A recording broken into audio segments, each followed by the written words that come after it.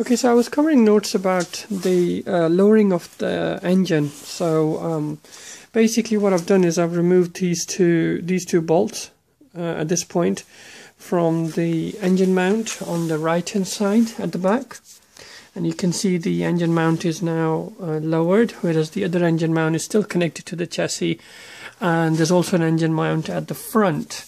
So basically by removing just the engine mount on one side, and also all the previous steps that I've followed that I've already recorded, you get enough space to work on the engine. As you can see, the engine is quite lowered and I've got all this gap, and I would say it's about close to 7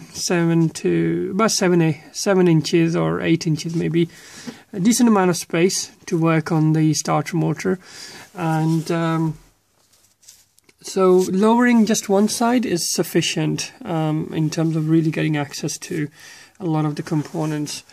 So the point I want to cover here now also is how I've actually jacked the car. So I have two axle stands for the vehicle, and that blue one at the back, that's on the left hand side, and there's another one on the right hand side.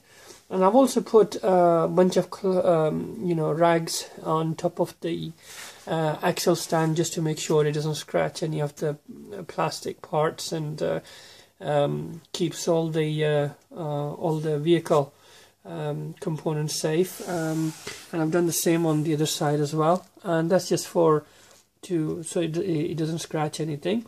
So I've got these two axle stands securing the vehicle from the sides, and then I have this trolley jack which is holding the gearbox. Now I have read that you don't need to actually put the trolley jack there to support the engine, because even the two engine mounts are good, but because it's given me sufficient room to work on, I'm okay to leave the jack in place, and I'm quite comfortable with that. The other thing I'm doing is I'm using a stool just to stand on, so that when I'm actually working on the engine, I have very good access to now working on the engine while I've got the tailgate lowered. So that's basically all the notes on now that I've got access to the engine and to the area for the starter motor.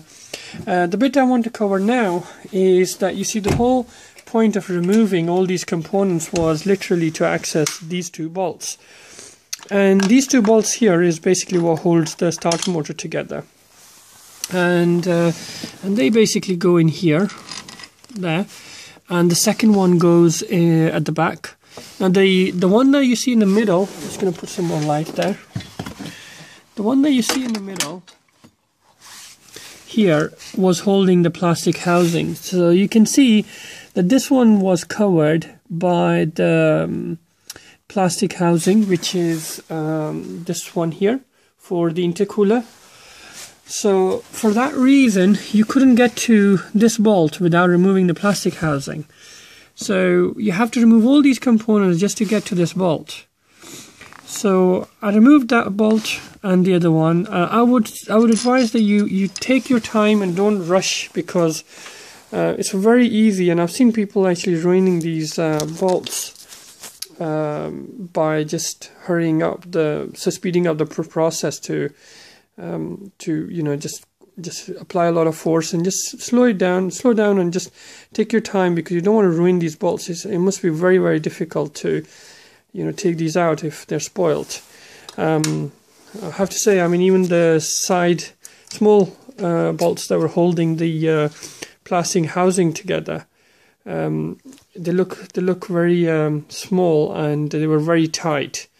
So I would advise taking a lot of care in that. But anyway, I've removed the starter motor bolts. Once I've done that, I'm now in a position to get to the starter motor.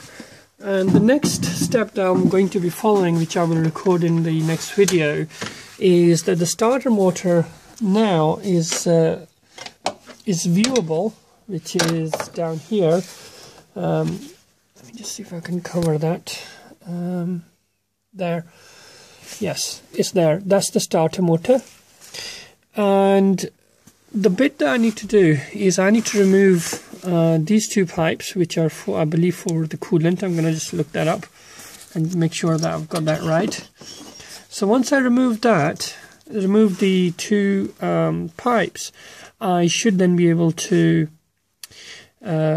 pull the starter motor out from this gap, between this gap.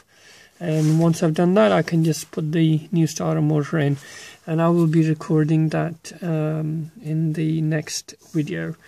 I'm just going to pause the video just in case there's something else that I can record at this point to make sure I've got everything covered, so just bear with me.